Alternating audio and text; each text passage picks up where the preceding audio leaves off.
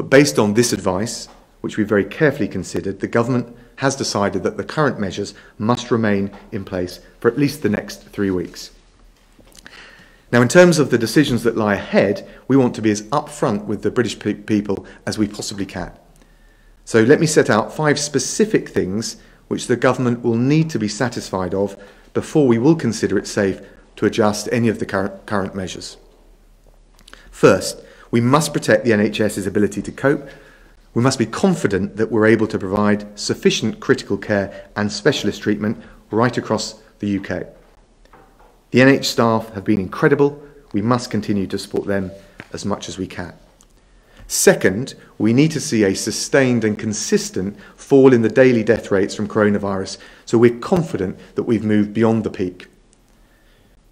Third, we need to have reliable data from SAGE showing that the rate of infection is decreasing to manageable levels across the board.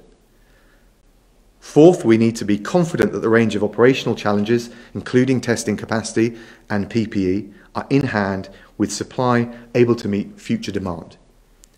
Fifth, and this is really crucial, we must be confident that any adjustments to the current measures will not risk a second peak of infections that overwhelm the NHS. The worst thing that we could do right now is to ease up too soon, allow a second peak of the virus to hit the NHS and hit the British people. It will be the worst outcome, not just for public health, but for the economy and for our country as a whole.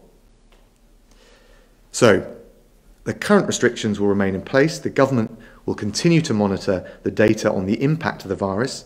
We'll soon be able to test 100,000 people every day. That will give us a greater understanding of the scope of infection across the country. It will also help us plan how to change the measures when we're ready to do so. When we are confident on these 5 points, guided by the science, guided by the data, we will look to adjust the measures to make them as effective as possible in protecting public health, whilst allowing some economic and social activity to resume. But we will only do it when the evidence demonstrates that it is safe to do it.